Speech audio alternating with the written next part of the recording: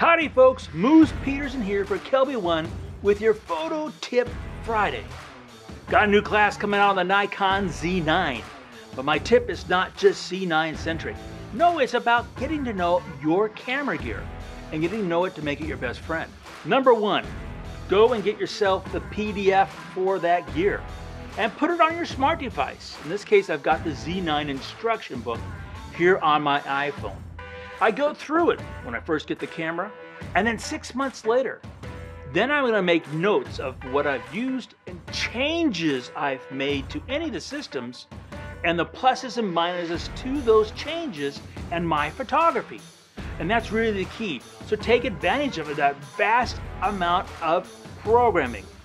And as you're going to see in the Z9 class, I have a lot of programming to do.